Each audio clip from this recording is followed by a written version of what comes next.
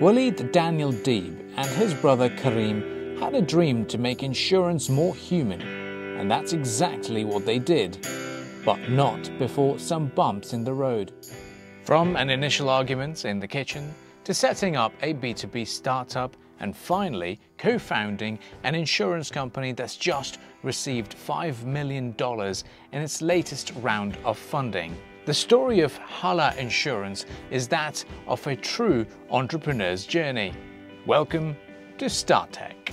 Let's meet the co-founder. My name is Walid Daniel Deeb. I'm the co-founder of Hala Insurance. I co-founded it with my brother and our CTO, Hala. Hala wants to make insurance easier for everybody, and we want to make you able to buy insurance in 3 minutes or less. Initially, the company was a B2B insurance company, servicing insurance companies using blockchain, but there were bigger problems in the industry Walid wanted to focus on, and that's the human aspect. Hala had very humble beginnings. It started with me and my brother arguing about why insurance is inconvenient in a kitchen. Shortly afterwards, in 2018, our CTO joined us, Hala. After a year and a half of trying to service insurance companies with our previously blockchain-based B2B startup, we realized that there's a lot of other things and bigger things that we want to fix in the insurance ecosystem, which is what customers actually think of insurance. Customers became the main focus of the company, trying to ensure their user satisfaction, peace of mind, and online safety.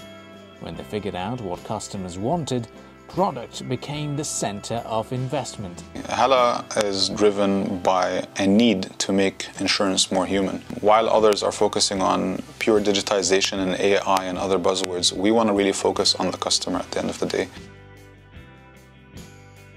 So Hala raised a small seed round of around $600,000. This was followed by a round that is above $1 million right before we pivoted to B2C.